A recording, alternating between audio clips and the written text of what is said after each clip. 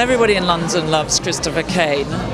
Everybody in this country loves Christopher Kane. I think he's not the only of the new British designers that's going to make it, but I suppose, as you say, he was the first to get that big investment because his imagination and his eclecticism is extraordinary.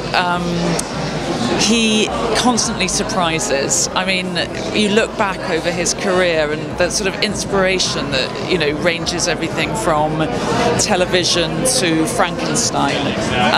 And he's got a sense of humour and a wit, and he reminds me in some ways, I mean, he's very modern, but I sometimes think about Schiaparelli in relation to Christopher Kane, that Schiaparelli, who in the 1930s had that sense of surrealism, but also cut clothes very beautifully for women to wear. So Christopher, in that sense, makes very wearable clothes, and yet they've also got a great artistry about them. So I suppose he understands the art of fashion in its purest sense.